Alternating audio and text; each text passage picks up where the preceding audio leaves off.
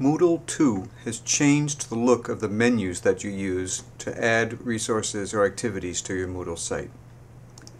In Moodle 1,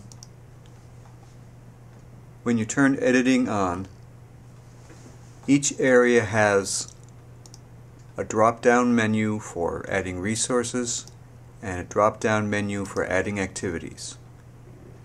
In Moodle 2, those two things have been combined.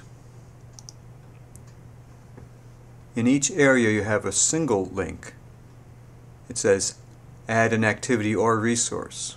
When you click on that, you'll see a window that lists resources and activities you can add.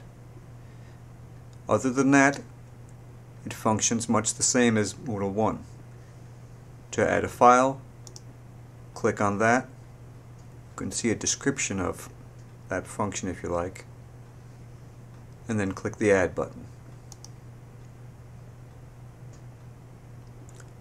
That'll bring you to the same sort of settings page that you're used to seeing.